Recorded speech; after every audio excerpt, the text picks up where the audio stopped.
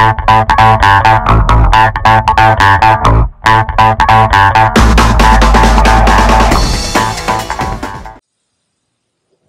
guys, so this is my 2012 BMW 535i, and quickly want to show you guys something that you guys must have if you like working on your cars. So this is like a borescope that I picked up from Amazon, and this is the brand. I think I paid like 40 bucks for it. You know, they go on sale sometimes too, but I kind of needed it. So these are good, you know, they are really good cameras, like, you know, so if you drop something and if you can't find something or trying to locate, like, you know, what your hoses look like and kind of like do an inspection, these would be a good one, especially if you're trying to inspect your vacuum hoses and trying to find a vacuum leak and things like that, you know. This particular one comes with a kit, you know, which has like a magnet on the top, also like some kind of hooks and stuff like that that you can use. It's thundering. So, anyways, I end up picking one of these up, you know, since I work on cars a lot, and one of the biggest mistake I made was, you know, I had my tool set up right here. Of course, never do that. And one of my tool dropped down in there, you know, and I couldn't really find it.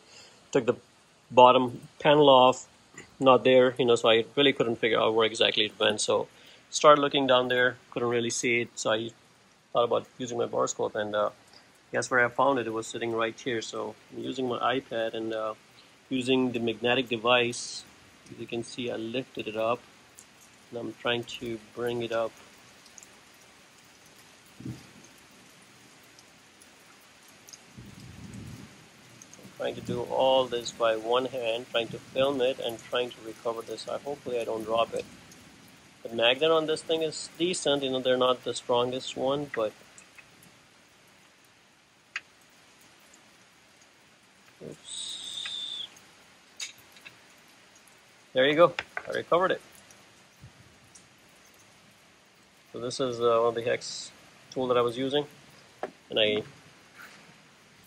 dropped it, and this thing just saved me a bunch of headache. You know, just a small tool. You know, and of course your tool needs to be something that sticks to magnet. You know, and mostly tools are. So I'm kind of glad I recovered it. You know, so. This could be really bad if it falls while you're driving and then it hits your tire or somebody else's tire, you know, and cause damage. So try not to store anything over here. And if you're trying to, make sure you cover it up, so even if you drop it, you don't lose it. So I just wanted to share that experience with you guys, you know, and this is a whole wireless setup, you know. So as you can see, my camera is like right here. And as you can see, as I go around, it's all wireless. And works pretty good, you know. At the end, there is this thing. Of course, there's a flashlight in there as well that you can turn on and off. And there are 3 brightness levels that you can increase and decrease the brightness, which is pretty good, you know. And if you just undo this, I hope I don't drop this one. See?